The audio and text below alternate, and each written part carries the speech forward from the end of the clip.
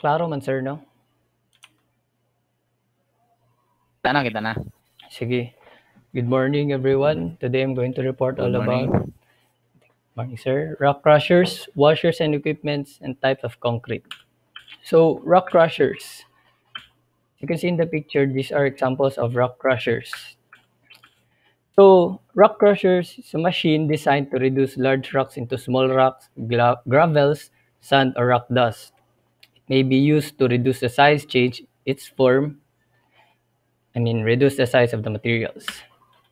There are different stages of rock crushing methods that may be used on certain projects, but it does not apply to all.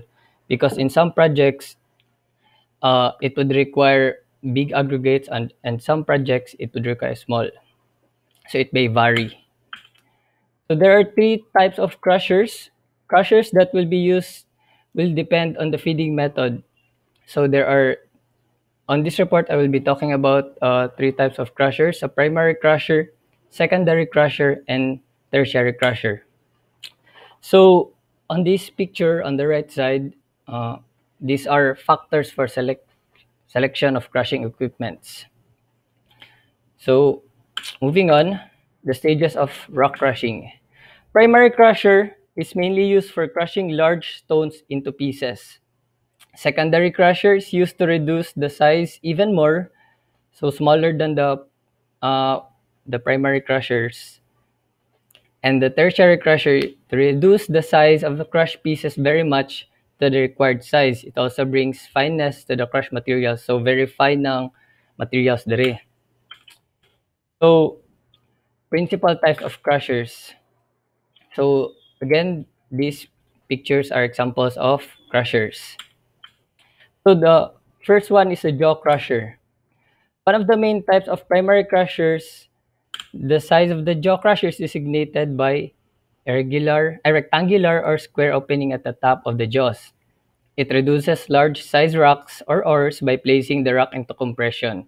And due to their smaller physical size, this type of crusher is ideal to tight spaces such as underground mining and mobile crushing. So here below are the parts of a jaw crusher. So jaw crushers are small in size, which makes them easier in tight spaces. Next is the impact crushers. This type of crusher is designated as a primary, secondary, tertiary, depending on which process stage the equipment is being utilized or required final product size. So it can be used in the three stages. It generally has a higher operating cost than other crushers. This equipment tends to produce a more uniform particular shape, so cubical.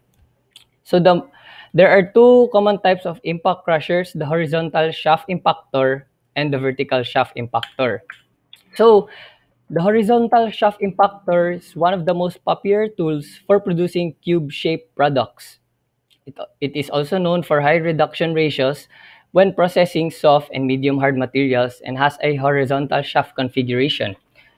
So on this figure below, as you can see, on the top left, it is the entrance where you will drop the materials, and it will turn and crush the aggregates.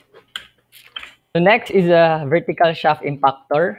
It is designed to be used in secondary, tertiary, or quaternary stage crushing. It is suitable for a wide range of applications including the production of high-quality sand, well-formed aggregates, and industrial minerals. It is used mostly in quarries and gravel pits to produce productions for roads and asphalt ballasts. So, compared to the horizontal shaft impactor, the vertical shaft impactor has an opening on its top, as you can see on the picture on the left side. So next type of crusher is a gyratory crusher. Principally used in surface crushing plants, it provides high throughput and less downtime to bring maximum efficiency to the operation, and is used for initial size reduction to convert big rocks into smaller stones. So if we have big rocks that cannot be used on the small crushers, we use this type of crusher. Next is a cone crusher. Cone crushers are a compression type of machine that reduces materials by squeezing or compressing the feed materials between a moving piece of steel and a stationary piece of steel. It is normally used in secondary, tertiary, and quaternary crushing stages. So here in the picture, as you can see, it has a cone shape uh, inside of its inside the crusher. So here on the top, you will drop the materials, and this cone in the middle will spin, crushing the aggregates. So uh, I've seen in the I've took this picture from the SIM, and these are the principal types of rock crushers and their characteristics. So here on the first part is a crusher type, its maximum feed, reduction ratio, production size, and its crushing stage. So next is a feeders and screens. Feeders are used to supply gravel or stone to a crusher. Types of feeders include apron feeders, reciprocating plate feeders, vibrating feeders, and belt feeders. So apron feeders, also known as pan feeders. So this type of feeder is like from the grocery when you're at the counter and you put the purchase items, it will automatically move the items forward. So a mechanical type of feeder used in material handling operations to transfer materials to other equipment or extract materials. It is usually installed under the opening at the discharge of a hopper. So next is reciprocating plate feeders. Somewhat similar to an apron feeder but is smaller and used mainly to feed secondary or tertiary crushers. Device used to empty a bin or hopper from the bottom of by the horizontal reciprocating action of its parts, usually after primary crushing. So next is the vibrating feeders. This utilizes both vibration and gravity to move materials forward. Gravity is used to determine the direction either down or down and to a side. And then vibration is used to move the material. Next are the belt feeders. It is commonly used when materials that are either stockpiled or loaded in a bin hopper needs to be transferred at a controlled rate. So consists of a hopper positioned directly over the belt conveyor. The belt conveyor pulls the materials out from under the hopper, while an adjustable vertical strike of plate controls the height of materials allowed to advance as the belt moves forward for transportation. So, washers and other equipments. Aggregates often require washing to remove silt, clay, or organic materials prior to process and sorting. We need to remove the unwanted unwanted materials since it may affect the properties of our aggregates. Common types of washing equipments include scrubber drums, wet screens, log washers, sand dehydrators, and classifying tanks. So, scrubber drums. It consists of an inclined revolving drum equipped with agitator fins and water spray nozzles. Process removes undesirable materials such as aggregates are mixed with water and agitated while moving down the drum. So, next is the wet screens. These are essentially vibrating screens equipped with water spray bars to remove undesirable materials as the aggregate is screened. So as you can see in the picture, there is a spray bar, and while the aggregates are being screened, the spray bar removes undesirable materials. Next is the log washers. These are very high energy units designed to disintegrate tough clay particles. It utilizes auger paddles immersed in a tub of water to wash off undesired materials. Sand dehydrators. These consist of rotating auger screws mounted in an inclined trough. Water and materials to be cleaned are piped into the bottom of the trough. As the aggregates are moved up through the throw by the screen conveyors, the lighter materials are not needed, overflows, and is drained off. So basically, it removes the unwanted materials when it is moved up. So next is the production of concrete. Concrete is produced by mixing Portland cement, aggregates, and water. Additives may be added to enhance the workability or properties. So mixing the Portland cement, aggregates, and water and letting it settle creates new materials for construction. So construction operations involved in production of concrete include batching, mixing, transporting, placing, consolidating, finishing, and curing. So these are some examples. The batching plant uh, here. So types of concrete. Fresh concrete has many applications and can be used in different structures. Concrete is made in normal, standard, and high strength grades, so it would depend on the requirements of the project. There are different types of concrete. These include the normal strength concrete, the plain or ordinary concrete, which is mainly used, the reinforced concrete, pre-stressed concrete, the precast concrete, lightweight, high density, air entrained, ready mix, volumetric, decorative, rapid set, and smart concrete.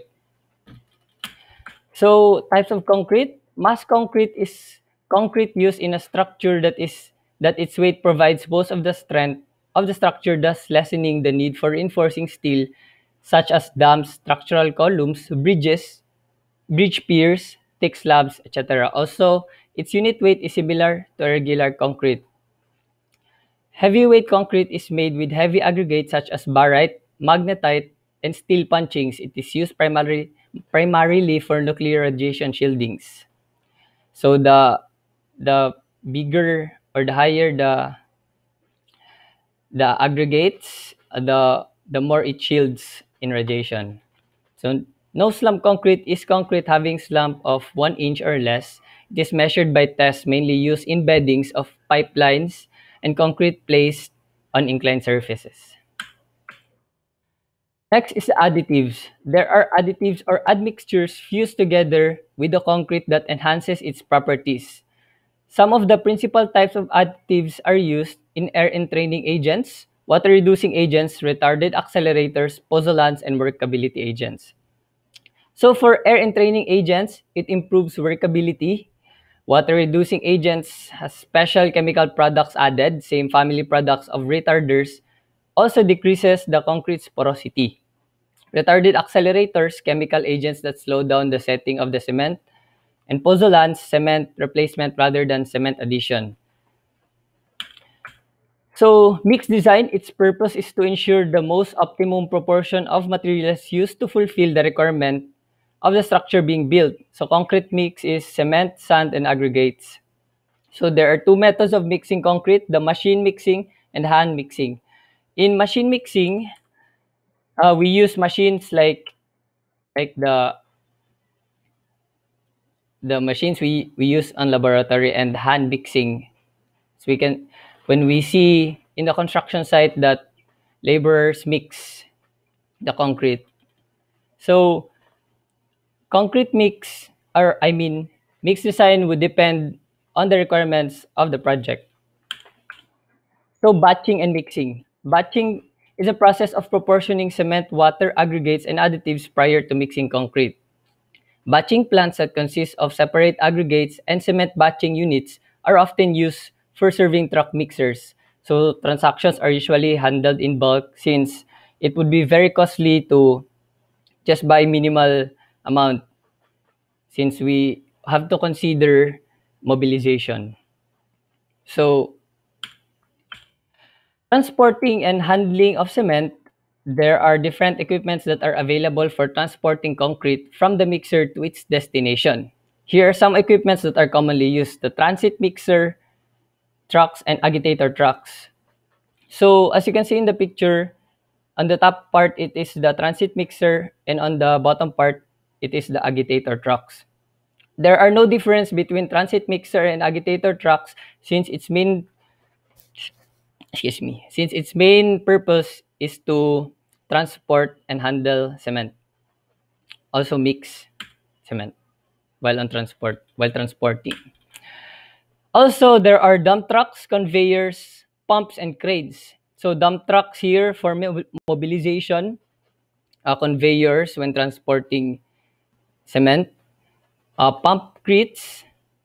These are used when there are instances that you need to carry cements on a higher ground or cannot be reached, and cranes for transporting. Ivan, Sir. itanong mo daw sa kanila kung ano ang tawag dito sa ano, yung mixer na may naka-connect na na pipelines. Ito, Itanong mo sir. daw. Sinong nakakaalam nito? Meron tayong tinawag dito sa construction dito sa dito sa Pilipinas, yung meron tayong parang terminology dito na hindi masyadong na tawag natin. Hindi siya standard kumbaga kung sa pag kinanto ngayon istoryahan ba. Okay? So ang tawag dito yung the blue mixer attached with a long concrete pipeline. Sinong nakakaalam dito sa sa klase? Sir, pumpkit, sir. Pumpkit nga yan. So, anong tawag sa pumpkit na ito?